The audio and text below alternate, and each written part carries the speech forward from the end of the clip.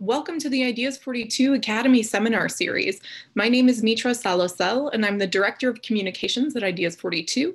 And on behalf of all of us on the team, thank you for tuning in to learn more about applying behavioral science to tough social problems.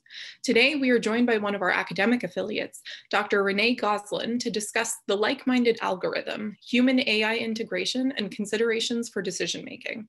Renée is a senior lecturer at the MIT Sloan School of Management and principal research scientist at MIT's Initiative on the Digital Economy, where she heads its new research pillar on human-centered AI.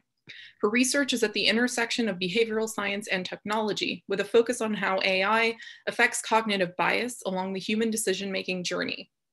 She's written a book called The Human Algorithm, which examines how AI impacts our lives and the benefits and perils of our digitally mediated judgments. Today, she'll be giving us a look at some of her research exploring the factors affecting people's relative preferences for algorithmic versus human input when seeking advice.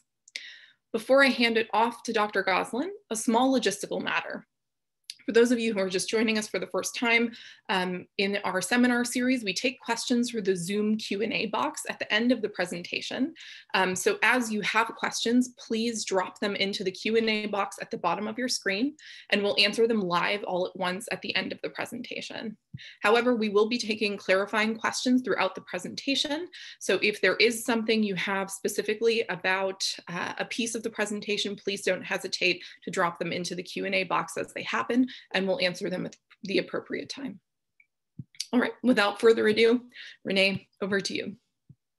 Thank you, Mitra. Thank you, everybody. So happy you could join me, especially now in this time where you may be a bit zoomed out and may have not slept very well for 5 days recently. But I hope you did get some sleep over the weekend and are revived, because we'll need it.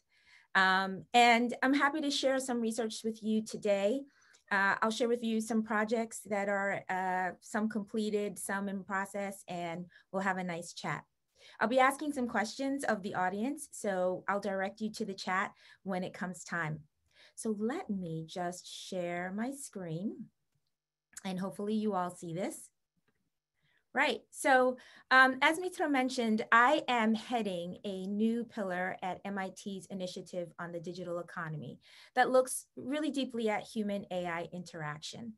And we're looking at this because it's really the way that the world is going. The world has changed in so many ways. I mean, even just in our time living with COVID, right? We can see how technology has come to mediate the way in which we interact with loved ones, the way in which we access education, we work, we are able to nourish ourselves. And so when we think about this and we think about the role that technology, and in particular algorithms, right, and artificial intelligence plays in our lives, now's the time where we need to be really paying close attention to this, because in many ways the train has left the station, and we need to be thinking very thoughtfully about the implications then of this. So turns out, according to McKinsey, worldwide spending on AI is meant to double by 2024 to $110 billion annually. This is a tremendous amount of investment that's already happened and will continue.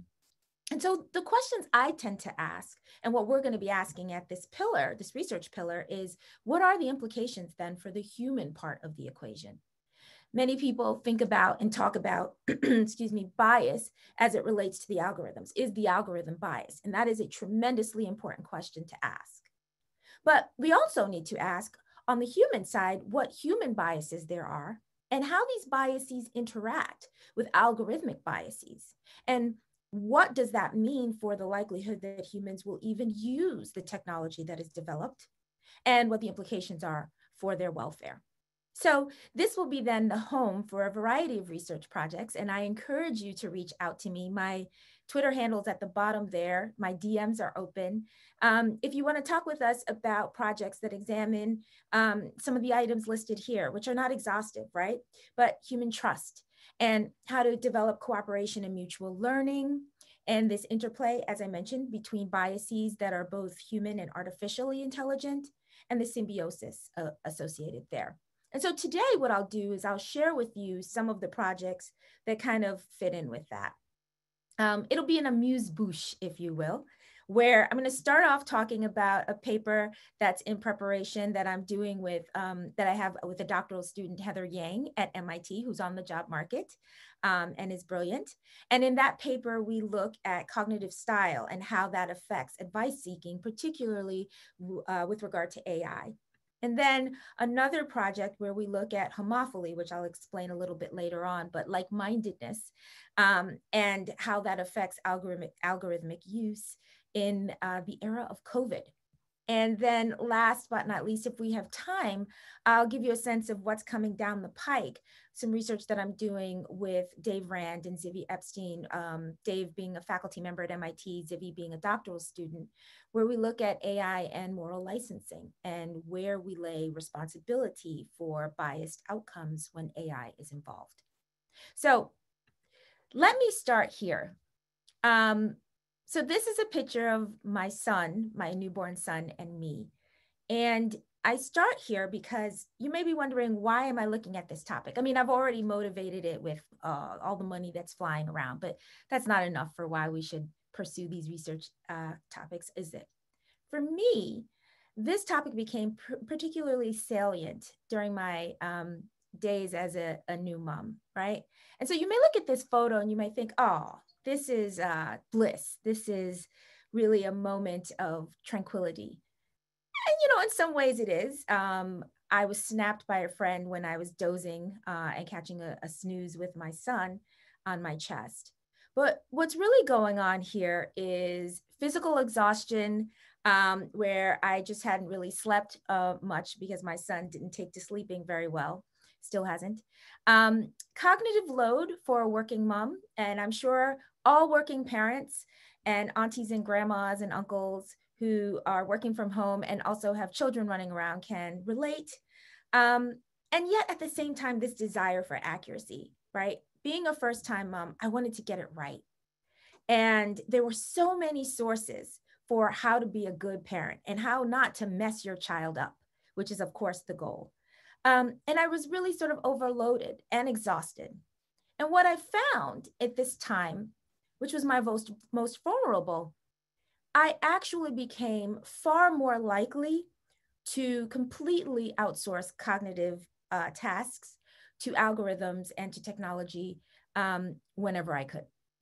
So whether it be driving someplace, whether it be doing simple math, I was so spent that even though I study for a living how all of these things affect human beings, I pretty much was ready to say, take the lead, technology. And so this motivated the research for me because it made me think about how at my most vulnerable, I started to increasingly outsource my mind in this way. And what that means for the most vulnerable in our society. And what that means also as we start to do this less consciously and more frequently. So I want to ask you a little question, and I'll ask you to go to the chat and give me your response. So this was a situation I was presented with. I went back to work and driving to MIT, or rather driving home from MIT, I was faced with this choice. So this is actually a screen capture from Waze, the GPS app. And as you can see here, I have 3 different options to get home. Yes, rush hour in Boston is brutal, as you can see. They're all over 1 hour. But you can also see that these are pretty much the same, right? 1 hour, 11 minutes, 2 of those, and 1:17. But there are some differences with respect to what that journey would be like. And so I ask you, what would you choose? If you wouldn't mind, go to the chat box and let me know what you might choose. What would your preference be? So Jeff says the first one. Okay. Maria says the first one. Allie, Bradley, wow, there's a convergence around the first one. Everyone says the first one. 31 miles. Someone says the third. I hate traffic, highway drive. Second is less mileage. Yes. Says Zazandre. Hopefully I pronounced your name correctly. Jessica says second, right? So some folks at first, most say first, some say second. We've got at least one person who's going to go for the third. Cool. Now, there was no right or wrong answer for this, by the way. So whatever you answered is just fine. But I share this with you because the average American makes about 35,000 choices, right? And many of these feature goal conflict. And what you can see here is this very thing, right? So you want to get home as quickly as possible, but you also might have to pay a toll. So there are some economic constraints. Then there's also the issue of what kind of experience you want. Do you want one where you're sitting in traffic for 42 minutes? Or do you want one where you have sort of intermittent motion and then some stopping and so on? Do you want to avoid the police if they're on the route? And all of this goes into your decisions when you make choices with AI, right? Now, when you look at this, for me, it makes me think of being in the vehicle with my husband and how we have very different orientations toward AI. When the GPS tells me, here's the route to take, once I've chosen the route, I adhere to it pretty faithfully. My husband, on the other hand, attempts to try to beat the algorithm and somehow get there faster despite having chosen the route. I use this example to say that we all have individual level preferences and orientations toward artificial intelligence. And that is exactly what I'm going to be talking about today, how these dispositions or how these orientations affect the likelihood of trusting, using AI, applying it, and being skeptical of it or following it faithfully. And that whole phenomenon is something that I'm particularly interested in. So when we ask on any given day, how often do you incorporate algorithms into your decisions? Or if we became more quantitative about it, what proportion of human versus AI input factors into your decisions? These are the kinds of questions that I'm asking. And for myself, I don't know the answer. And that's a little bit scary for me because it's become so non-conscious. But our perceptions of AI, whether accurate or not, affect the answer to this question. Okay, so can tech intervention help us make better decisions? Are these algorithms helping us make better choices? Now, they can be helpful, of course, when you think about nudges like here you see in the Waze screen capture. Waze incorporated this pop-up at the point of destination because, as I mentioned before, new parents are pretty exhausted. Babies tend to sleep a lot too, especially in moving vehicles. And in order to combat incidents where sleeping children were left in vehicles by exhausted parents, Waze has this option whereby you can have a pop-up at your destination that says, don't forget the kid, you idiot, or you can modify it to say whatever it is you want to say. So in this case, right, an algorithm can be super helpful, like in the case of a nudge. But of course, there can be harm, tremendous harm that we need to pay close attention to. If you haven't already, I highly recommend reading Cathy O'Neill's Weapons of Math Destruction. She's brilliant.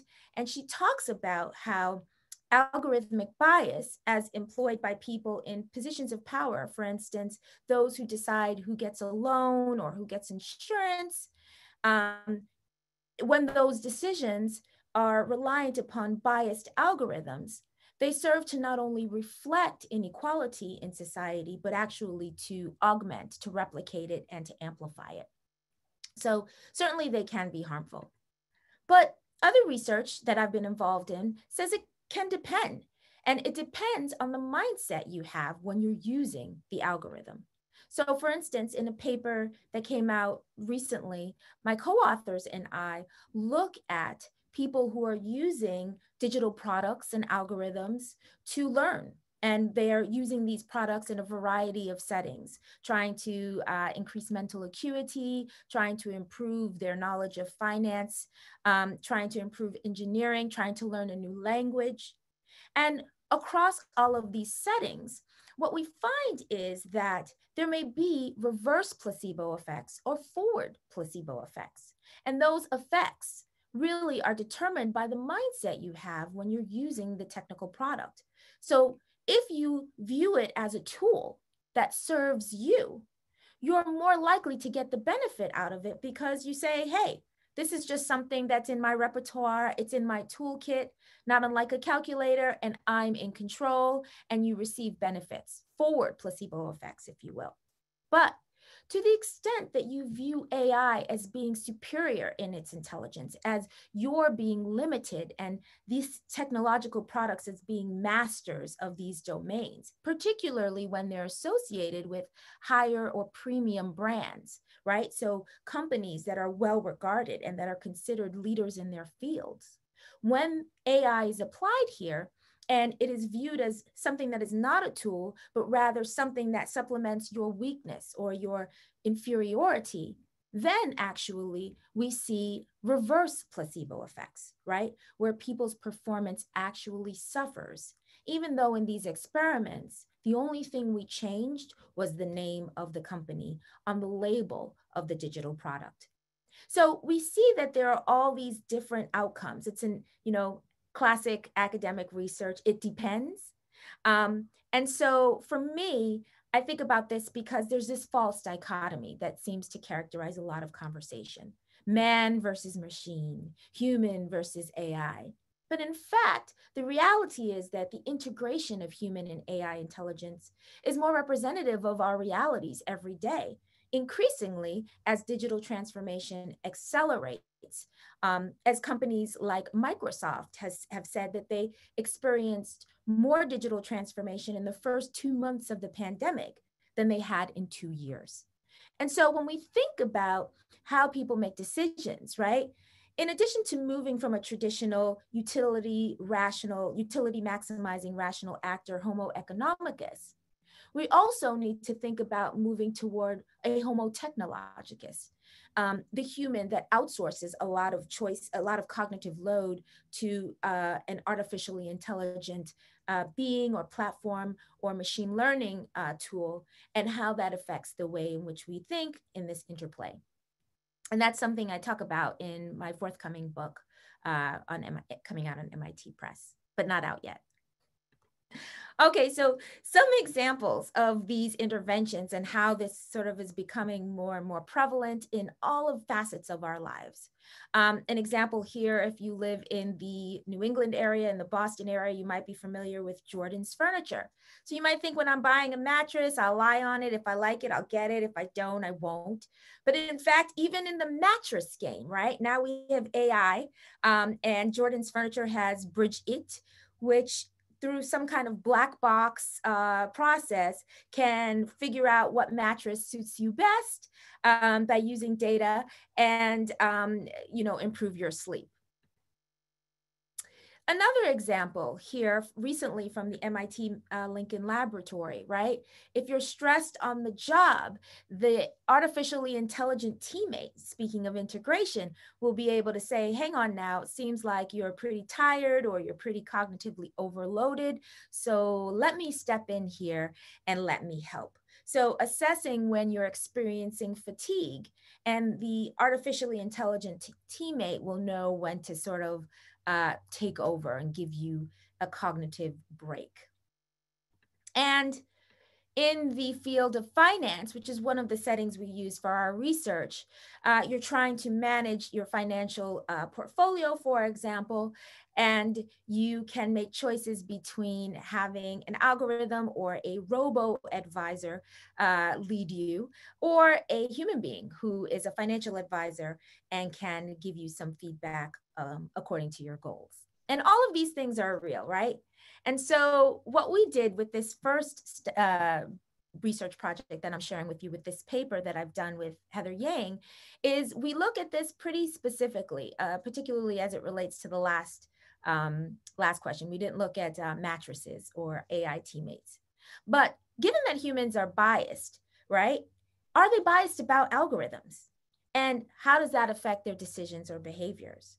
And do these individual level cognitive style differences lead to acceptance or avoidance of algorithmic input?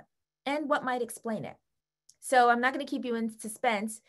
Turns out that humans are biased about algorithms, and turns out that intuitive thinkers are particularly biased against them. So I know we have a lot of behavioral scientists on the call, and I'm not sure, maybe some folks are more steeped in that and less. So I'll just give you an example so that it grounds what we mean by cognitive style. So imagine you're driving on a dark road like this in a wooded area, and out pops this creature, this animal, the deer. What do you do?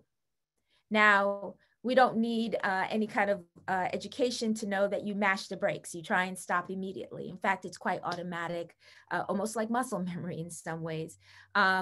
And that even though I'm sure we have a very brilliant person on the call who would say, well, I would assess, the acceleration of the vehicle, the density of the deer, and, what is the barometer? Most people would probably just mash the brakes. Now, let's contrast that, right, with a question about, imagine we all could go out and Morgan says you're supposed to accelerate so that you flip the deer. I don't know if I want to go driving with you, Morgan, but okay.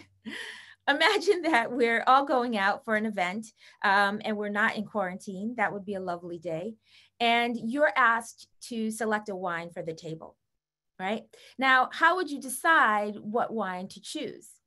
You might take into account your past experiences and say, I really like this varietal, or I like wines from this particular region, right? Or terroir. You might seek further information by asking a wait staff member or a sommelier about this. You might ask people at the table what their preferences are. You may try to match according to the meal you're planning on eating. Or you might think about, social signaling and think, well, if I order anything that's too cheap, that doesn't reflect positively on me. But if I order something that, a magnum of Dom Perignon, that probably also wouldn't reflect positively on me either. Nevertheless, you're taking into account a variety of things as you're weighing your options, right? And that then is a far more deliberative cognitive experience. So you're familiar with this if you're familiar with system 1 and thinking fast, and system 2 and thinking slow, and of course, Daniel Kahneman's book and the work of others who've looked at this. And I'm not here to knock, right, those systems, of course. The use of heuristics and shortcuts is obviously super important because we can mash our brakes quickly at the sight of the deer. But of course, we need to be mindful of these heuristics. So even though it's lovely that you could read this sentence, even though I've intentionally put 3 typos in it, because you can automatically descramble the words depending upon your familiarity with the English language, we still need to be careful, and particularly as it relates to AI, we really don't know much at all about how these kinds of cognitive styles affect the likelihood that we'll trust or employ an AI, which is really important as we talked about earlier.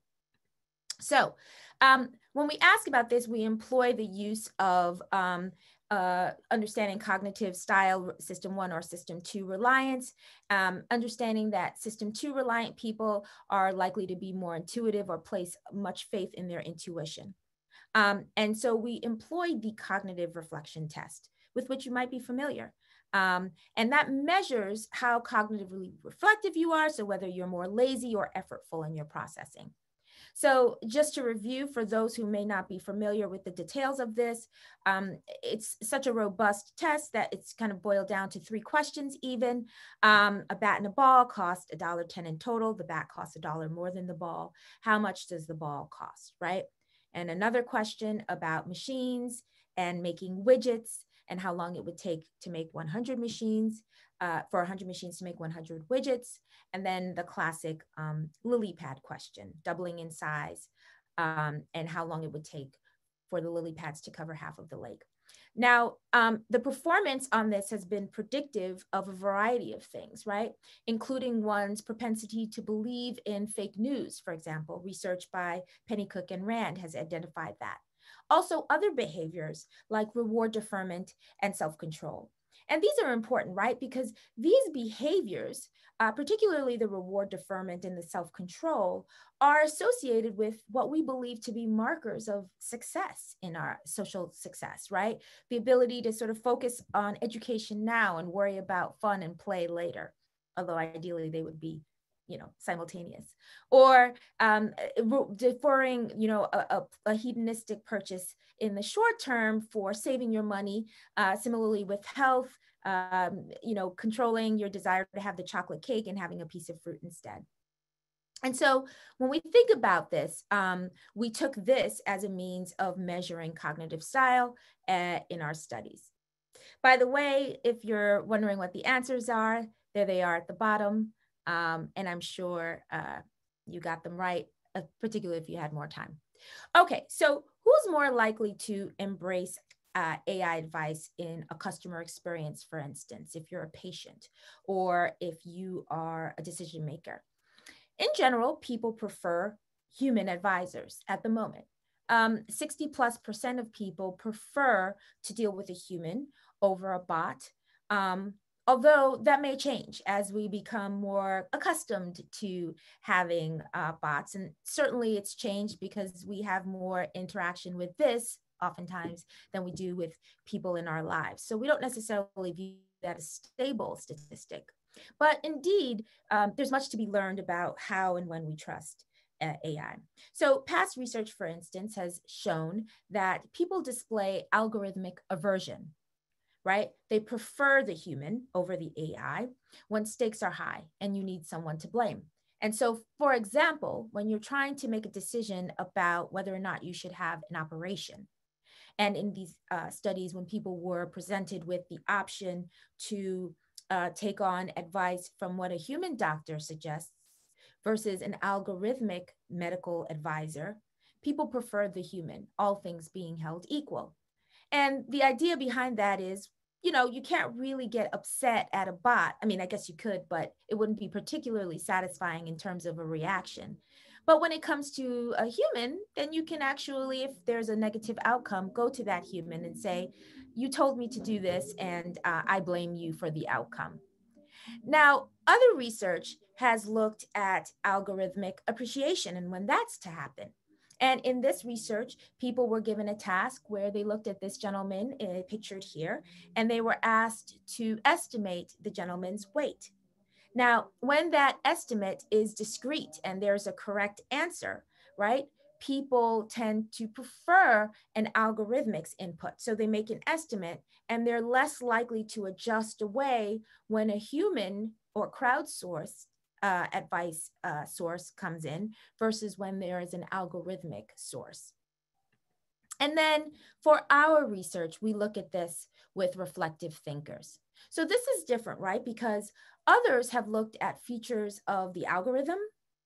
So is it humanoid?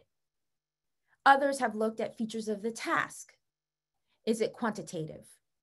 But we're looking at features of the decision maker, of the human. And what we find is that reflective thinkers, right, are more likely, to embrace algorithmic input. So when you're less impulsive, this is what happens. And we looked at this in a variety of settings. Your investment behaviors, hiring someone, admitting someone to college, making healthcare related decisions. And I'm going to share a little bit with you today. So this is actually the financial setting. And so what we do is we have people complete the cognitive reflection test. We ask them a host of questions, and then we present them with a scenario. And in this scenario here, you're making an investment decision on your portfolio of assets, and you have a wide range of assets, and you're looking for advice, and you can get this advice from a human or a financial advisor. Now, importantly here, you're not being forced to choose one or the other. And that's more representative of what things are like in the real world. But we're asking you to make decisions, and we're seeing the degree to which you have a proportional preference for human versus an artificially intelligent source. And essentially what we find is that across all of these scenarios, right, your score on that cognitive reflection test, or what kind of thinker you are, system 1 or system 2, is predictive of what kind of advisor you will express a preference for. And that's even controlling for a variety of factors within the model. So whether or not you are very experienced with AI or comfort with technology, whether you have anxiety in dealing with people or social anxiety, the big 5 personality measures here: agreeableness, conscientiousness, extroversion, neuroticism, and openness, domain-specific expertise, and how well you think you did on the test, or how intelligent you think you are, right? So despite all of these things, what you see is this interesting kind of linear path where, as you're going from less cognitively reflective to more cognitively reflected, as measured by the numbers of correct answers, as you see here on the bar, you become more and more preferential toward algorithmic advice than you do from human advice. So as I mentioned, these alternative explanations that we measured don't really explain why we see this outcome, but we do have an important mediator in terms of perceptions of accuracy. And it turns out that cognitive style and its relationship to which advisor you choose is mediated by your perceptions of the accuracy, and that system 2 thinkers or more deliberative thinkers have a cognitive bias where they believe that algorithms are more accurate than human beings, right? And so as a result of this, they display this algorithmic appreciation. Now, I'll talk about what that could mean for future studies, but this relationship is robust to a variety of settings. And so we think about what this means for people who are deliberative thinkers, especially if they're the types of people who are in positions of power or influence, and how that cognitive bias around accuracy affects the decisions that they make and affects the people who are on the receiving end of their decisions. Renee, we do have a clarifying question, actually. Yes. Sorry to interrupt. No worries. From Piyush, could people's reflectiveness change with context? For example, if they're more cognitively taxed, they become impulsive? Absolutely. Thank you for the question, Piyush. Yes, so yes, people who are system 2 dominant can start to look like system 1 when you cognitively task them, when you distract them, when you exhaust them. I will admit I was in system 1 mode when I was there exhausted with my baby. It is, however, far more difficult to make a system 1 dominant person look more like a system 2. And we've tried, many have tried. But there is an opportunity for nudging, right? To interrupt some of this automatic thinking that will, encourage more deliberative behavior. But it's far easier to make a system 2 person, taxed than it is to get a system 1 person to mimic or behave like a system 2 person. So thanks for the question. So we did this study and we had these findings, and then we entered a COVID-19 world. Before I get into that, I see a question from Cam here. Would the finance example be considered kind of a discrete answer situation where people more appreciate algorithms? Or is there a difference between quantitative and discrete here? Yeah, so that's a great question, Cam. So there's a difference between quantitative and discrete here, right? So discrete, the way I talked about it before is there's a right or wrong answer. What is this man's weight in the photo, right? There is an answer and you don't know it, and you could get it right. Whereas for financial management, sure, it may be quantitative, but there's no sort of objectively right answer in terms of, ultimately the benefit to you can be achieved in multiple ways, right? And how you feel, and whether you feel that you've experienced benefit can be subjective as well. Mind you, we also looked at this with other cases like, hiring people, college admissions, and healthcare. And so you could imagine that the right candidate, there's more than one candidate who could do, perform well in a position. And your sort of task there is not discrete in the way that what is the correct answer here type of question is discrete. Thanks for the question. So then we entered a COVID-19 world and digital transformation, accelerating everything and creating many sources of advice. What should I do? Do I have it? Should I get tested? And there being many sources of both human and algorithmic bias or advice. Some of them being biased, some better than others. And so what do you do if you're thinking about this? Well, from an AI perspective, the response was a flurry of machine learning tools to try to help understand who's more likely to get it, where it's going to crop up next, and how, of course, we could combat the virus. So this seemed ripe for this kind of research because it's like, well, what do I do? And we see here at this particular touch point, an initial decision to seek diagnosis, there was a lot of uncertainty. So as you know, there were many more people who wanted to know their status than there were tests. Tests were difficult to obtain. And so you had a lot of companies deciding to meet the moment by offering algorithmic ways of kind of pre-screening whether or not you should go in and demand a test. So Google offered its COVID-19 screener, so did Apple, and a variety of telehealth companies did as well, where what you do here is you provide, your information about your symptoms, your behavior, things of that nature, and you would get advice as to whether or not you might be likely to have been exposed and what to do next. So the question becomes, what do we choose at this decision touch point?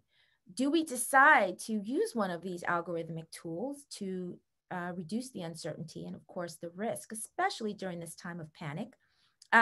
Or do we insist that we see a human pre-screener? And again, not a physician, but a pre-screener. Now, this is important because within the healthcare realm, AI is really taken off. You see here that doctors in Germany are allowed to prescribe apps, right, as part of a healthcare regimen, prescribe apps as if they are medicine. And even recently, you see research that showed that 64 Black patients lost a chance at a kidney transplant because of an algorithm that was biased and treated Black patients differently than white patients. In fact, the GFR, the glomerular filtration rate of a kidney that shows the degree to which the kidney is working, has a completely different threshold for Black patients than it does for white patients, based on biases that, of course, predate AI, but then are baked into these models, where in this case, tragically, led to 64 patients losing the chance at transplant. So we decided to look into this and looking at, what the human's algorithm is for weighing artificial or algorithmic input. Now, sociologists, if we can sort of ground this in some literature, identify homophily as being an important factor in advice seeking and advice acceptance. Now, traditionally, this is done with respect to homophily between actors within a social network. Simply put, if you think someone thinks like you, you're more likely to befriend them, and you're more likely to seek advice from them come the time for a decision, right? So that homophily, or that similarity then, fosters connectedness, but importantly for this research, advice-seeking behavior.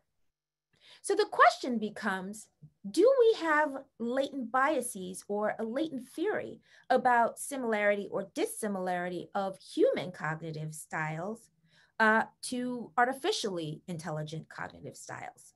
Would we prefer, if we are system one, a similarly intuitive decision-making approach, or would we prefer something that's complementary? Are we looking at, given our expectations about human or our assumptions about human cognitive style, a like-minded advisor, or are we looking for our complement? So in this research, we decide to look at this with respect to COVID. And so once again, we ask, using the cognitive reflection test, a variety of questions, and then we present them a scenario. And in this scenario, similar to what I showed you actually exists, these users had the option of getting the pre-screen from a human, not a physician, but a human, or an artificially intelligent bot. Equally knowledgeable, neither of whom is a physician, simply a pre-screen that would determine whether or not, help them determine whether or not they want to seek the test. Now, what we find is that AI generally people believe is more deliberative, right? And people generally believe that humans are more intuitive. That's probably not surprising. But that belief is stronger amongst low CRT people. Additionally, when asked to make self-assessments as to whether they tend to be kind of intuitive or an analytic thinker, low CRT people have a bias in regards to their self-assessment in that they think that they're more reflective than they are. But high CRT people are less optimistic in this way. Additionally, what we find is that high CRT people are more algorithmically appreciative of AI for assessing their COVID-19 risk, right? So AI is perceived as both more accurate and more homophilous in its cognitive style. Simply put, system two or more deliberative thinkers believe that they're more deliberative, believe that AI is more deliberative, and seek homophily in their decision making. So when we think about this, these results don't suggest a complementary decision-making strategy. I'm a system one person, so I should be more AI appreciative. Quite the opposite. In fact, like-minded advice is taken, which actually reflects what the literature in sociology talks about with regard to homophily. And low CRT scores are stronger in their belief that humans are superior intuitively, which might explain their algorithmic aversion.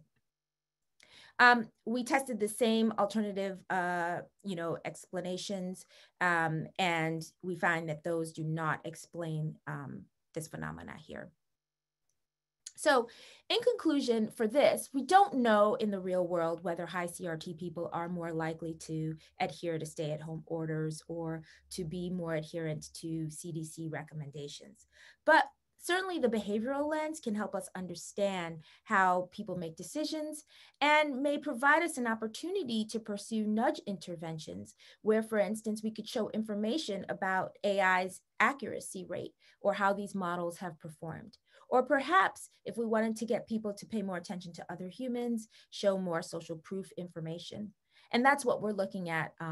That's what we're looking at now. Looking ahead, the third project that I mentioned that we're working on at this time is an idea that the algorithm made me do it. And I'm working on this with David and Zivy at MIT. And it really is in response to the evidence that's mounting that people think that AI can combat human bias. So in hiring processes, you can see many companies, big influential companies, use, for example, HireVue, right? To take the pool of applicants and whittle it down to a manageable size for human interviewers who would then use that subset to make a decision about offering the position. However, recent research coming out of MIT suggests that at least in the case of financial services firms, their hiring algorithms aren't necessarily helping and still have a bias toward traditional candidates, white males from prominent schools.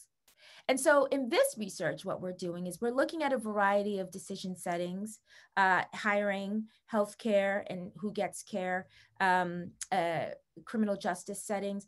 And we're trying to understand the degree to which people give an excuse or a pass to biases when they believe an algorithm was involved in the decision.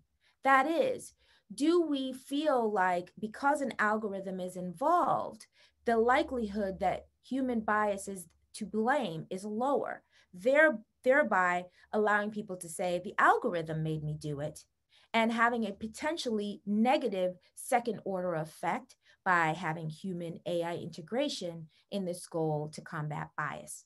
So stay tuned for those results because they're coming in momentarily.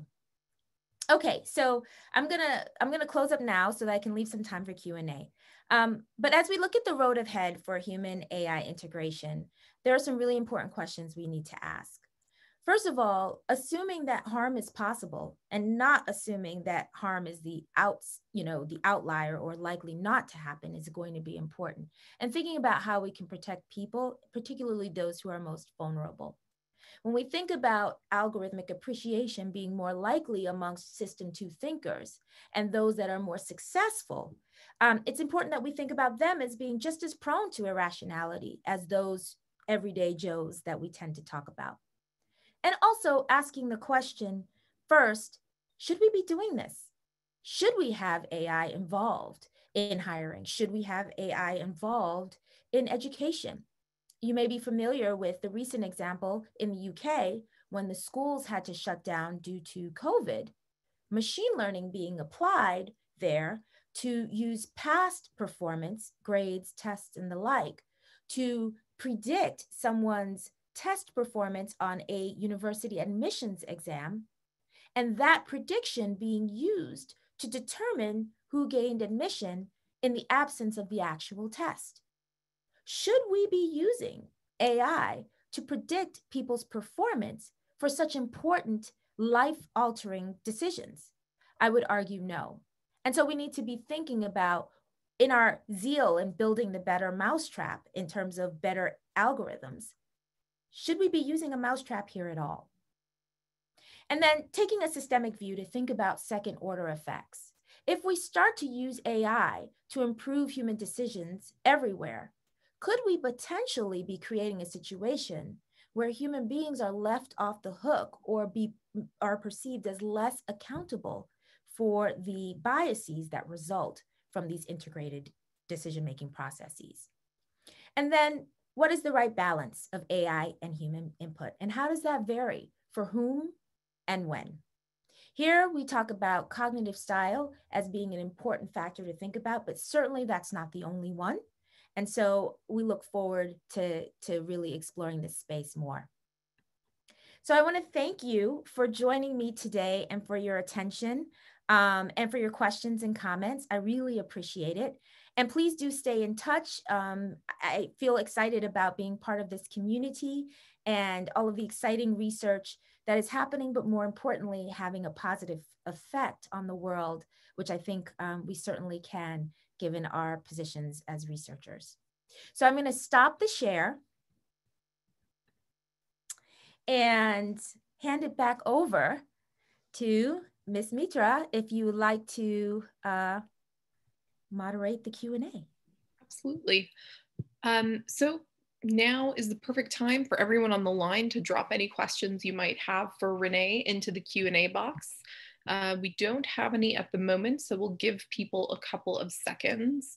And while we are awaiting the furious question typing, I just want to remind everyone on the line that we have some upcoming Academy programming on our website at ideas42.org/academy. Our next crash course in behavioral science is actually starting on November 30th. If this piqued some more questions for those of you on the line who might want to apply the basics of behavioral science in your own work, and you can learn more about our upcoming seminar series. Awesome. Well, as people are, sort of mulling over the content, I realize, it's a little bit of a fire hose there. Maybe I could ask you guys what you're thinking about. What are your sort of top priorities with respect to the rolling out of AI?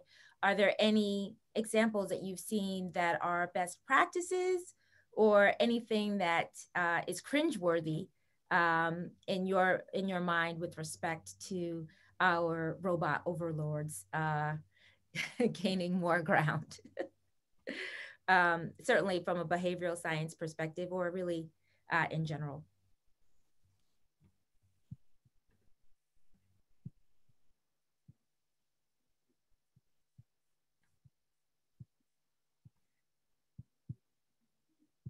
No chat yet.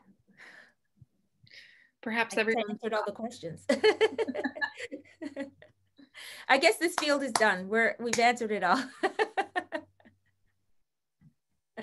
All right. So we have something, I think. Thank you. We do have a couple of questions. I think we've broken the ice here. So this is a question from Sanjeev. Do you know of any work connecting CRT and morality? Wow, that is a great question, Sanjeev. I love that question. And I don't know if you're a researcher, but if you are, this is an area that I think is fruitful. I am not aware offhand of any literature that really explains CRT and morality, or, kind of has a model that we can follow.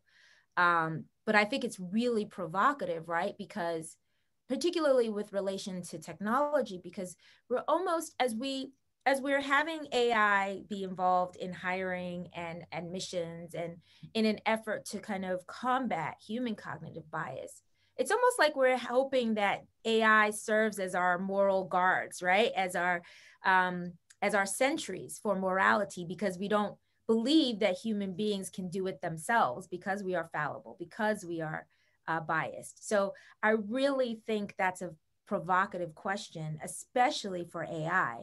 And it almost sort of evokes notion of like a Truman Show, like, godlike figure that's a bot that kind of has this sort of role to keep us from our worst selves and to remind us of our better angels.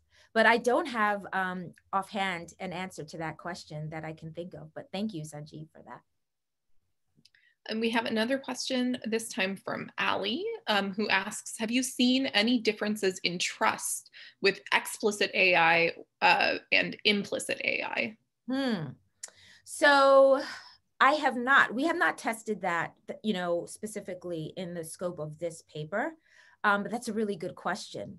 And I think it's open to empirical study. Great. And this is a question from Harrison. Is there any research or evidence around how people who process a lot of AI output change their decision-making over time? I'm just reading an example of a judge. Interesting. So I'm not aware of any longitudinal types of studies that show an inflection point. One of the things we want to look at is this over time, right? So this kind of updating that happens as you make repeated decisions. Most of the research has looked at kind of an individual point or cross-sectional, but I think that now that we're developing theory about this, the next step, right, is to look at how we can have interventions that can interrupt these biases, but also how we can see over time when people start to either say, okay, I've learned that I shouldn't trust AI, or vice versa. And whether or not that sort of is most effective, maybe at the beginning point of a decision, later. You could imagine in a purchase decision, right? In a funnel situation, an AI intervention at the point where you're closer to the decision versus when you're at the beginning and you're searching can have a different effect as well. So no, there's not an organizing theory around that in particular, but I think that that's next up. Great. Here's a question from Mark that I think is all too relevant for all of us right now. In such a remote setting, what do you think is the future, good or bad, of AI as a catalyst for social interactions and introductions in a time when meeting random people in person can pose a threat to one's health? I love that question, Mark. I love it. So I think there are some tremendous benefits to be had when we think about people who are isolated and lonely in general, for instance, the elderly. You could imagine having an AI assistant or companion could be life-saving, frankly, and could help stimulate cognitive, activity, and which we know is important for those who are experiencing cognitive decline. So I think there are tremendous options. I'm currently co-chairing my college reunion. Yes, I didn't have enough to do, so I added that to the plate. And we're looking at this very question, and I'm looking at it as, a reunion planner, but I'm also looking at it as a researcher. And you may be familiar with some platforms at the moment that are trying to replicate that kind of organic human interaction. There's one called gather.town, right? And some conferences have used it where you can sort of bump into people and then a little Zoom sort of world will pop up. But I think we need more of that, right? And I think we need it to be done because there are those who could benefit tremendously from it. However, we should not just deploy it without thinking critically about what the potential risks are and what the harm might be. Okay, got a question from Becca. Do you think experts, for example, doctors, would be more likely to use or not use AI compared to people with less experience on a given task? So that's a really good question.